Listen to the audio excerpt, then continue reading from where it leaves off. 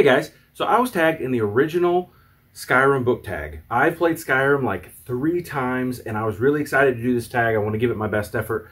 So I went and I wanted to buy a helmet. I wanted the Skyrim helmet with the horns, you know, and really wanted to do it all out. But they're expensive. They're really, really expensive. And so I did, you know what? I might have something. Okay, so I do not have a helmet that will work, but I had some stand-ins. So let's see how this goes with these alternate helmets. So here we go, first one.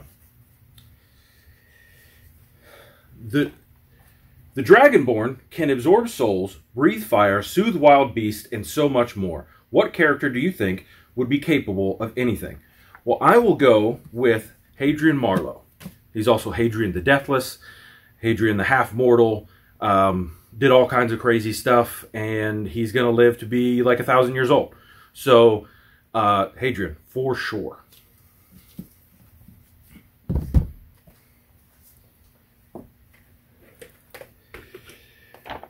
Two, we have Lydia is sworn to carry your burdens. What is the most annoying side character in a book? For me, it's Karis from Lightbringer. Book 1, she was okay. But by the end of the series, I actually hated her for the way that she treated the people around her, the way she was so self-absorbed. And I just did not enjoy the scenes that Karis was in. Even though I wanted to like her. She was the kind of character where you wanted to like her, but she annoyed me with the way that she behaved around things. All right. Did someone steal your sweetroll? What is the most delectable food from a book that you would like to eat? For me, I would say it would be the spice melange from Dune. You hear about it, turns your eyes completely blue. Really neat. As I was thinking about food, pretty much everything else is normal, but you can't get the spice from anywhere other than Arrakis. So spice melange would probably be the one that I go with here. It would be really neat to get the premonition that he gets, that Paul gets. And so, yeah, I'm going to go with the spice.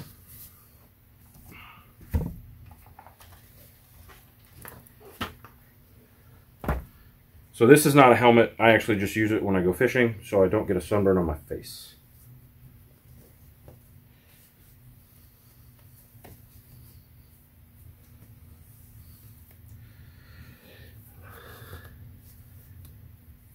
Okay, that's not working as well as I thought it would. All right, so took an arrow to the knee. Which character would you think would be the most likely to get injured? For me, I would say that'd be Thomas Sinlin from Sinlin Ascends. I think he gets injured on every level of the tower he ascends to. I don't think he goes through any level without getting hurt in some way. So definitely it would be Thomas Sinlin from Sinlin Ascends.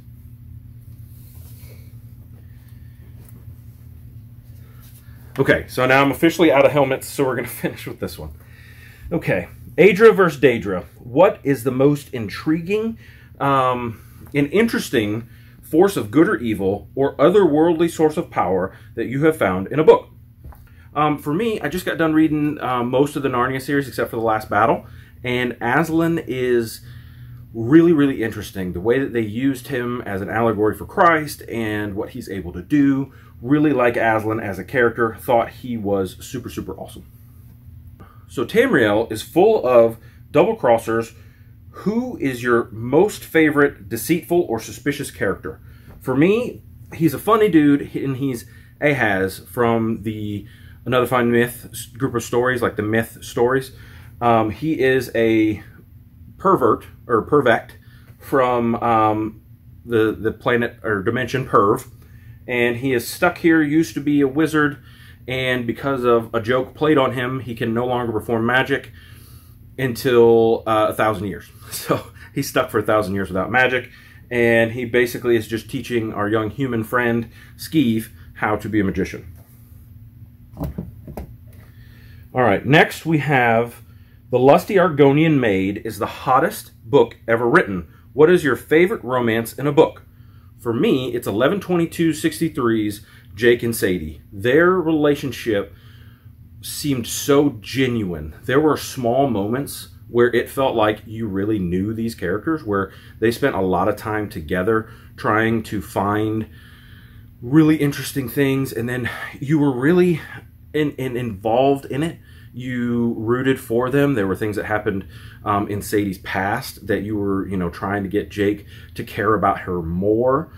He was so in depth in his trying to stop the assassination of John Kennedy, and it just really was interesting to see how their relationship was built. While he was not supposed to get too attached to anybody, he got attached to Sadie, and you could tell it was a connection that spanned time jumps. So it was really, really cool. This one was outside. It's a little wet, so I'm going to change. Putting this helmet back on. Okay. Stealth Archer is the obvious and most practical character build. What type of character do you think is the most useful, and give some examples?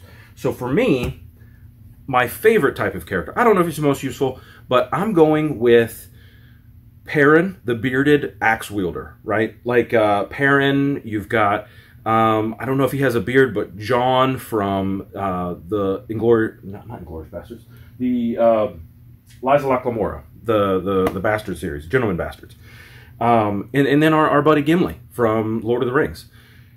There's a bunch of other ones that, you know, just that steady background side guy, sometimes main guy. But for Perrin, his best book was book 4, when he is defending the town of the Two Rivers, and he just shines in this book. This is Perrin's book. There's a lot of other things that happens, but man, you fall in love with Perrin here in a way you never did before. Perrin is amazing in The Shadow Rising. Okay. So, there's more to the world than just humans in the world of Skyrim. You have elves, you have Khajiit, you have Argonians, you have orcs, you have all these other characters. What is your favorite sci-fi or fantasy race in a book? So I was going to pick the Sea Elson, but I've already done the Empire of Silence. So that is technically my most, but I'm going to go with the Buggers from Ender's Game. When you read the whole book, you learn so much more about the Buggers. You learn about who the Buggers are, the way they interact. They have some really interesting ways they talk to one another, and that really has created the way that we deal with things in our world. So really, really cool to meet and see the Buggers throughout the whole series. I'm going regular now. Alright, so in Skyrim, glitches are just something you got to deal with. You have dragons freaking out in midair, you've got giants sending you sky high, you have, you know, getting stuck in bushes, all kinds of crazy stuff that happens in Skyrim. You never know. Sometimes you have to go back to an old save because Skyrim just gives it to you hard. So, what is a surprising or funny, unexpected thing that I found in a book? For me, really it starts in Warbreaker. We meet a talking sword. This talking sword is awesome. His name is Nightblood, and he wants to vanquish evil. And he comes in, he's a member of the Cosmere, so you're gonna see him again. He's not just in Warbreaker, and because you see him again, there's a part in another book that I'm not gonna tell you what book it is. You actually go, yes! And so Nightblood is the most interesting thing I found in a book. So that's what I've got currently. I love this game. I'm so thankful Deanie tagged me in this tag. Skyrim, I probably paid through 3, maybe 4 times. Really even tried to do a complete on it, like complete every mission on the map. Never got around to doing it. I gave the kids the Xbox, and I thought about buying it on PC. It's still $50. It's that good of a game. If you've never played it before, pick it up, and I'd love to talk to you about it. This is such a great game. Like, you have no idea how awesome this game is. I wish I had it on PC because I'd be playing it all the time. So I'm going to tag a couple people. Those people are the Codex Cantina, Crypto and Una, if they both kind of want to do it together. I also want to tag the Nerdy Narrative. I'm pretty sure she plays video games. And that's all the people I can currently think of that play games right now. But I'm really excited. And if there's anybody that I left out that you haven't really, we haven't talked about video games, but you're a big gamer, please, I would love to hear your opinions on this one. It is a fun tag, really, to jump in, grab a bunch of books, and think of these characters. Think of characters that would do well in the Skyrim universe, in Tamriel itself. So I'm excited for you guys to do this tag. If you can, subscribe to the channel. I will be goofy and do stupid stuff like this more. So I actually had a lot of fun with it. Except for wearing the wet helmet. I don't know why he left that outside. So I'll see you guys next time. Bye.